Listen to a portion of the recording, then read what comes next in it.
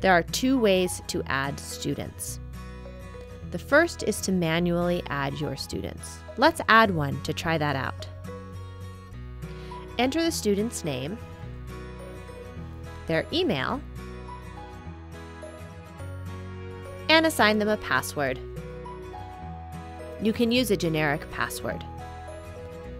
Once you have added the student, click Submit. You will now see that student shows up under Team Management. You will now need to assign them to a team. Students will not be able to work on the platform until they have been assigned a team. I will assign our test student to Team 1.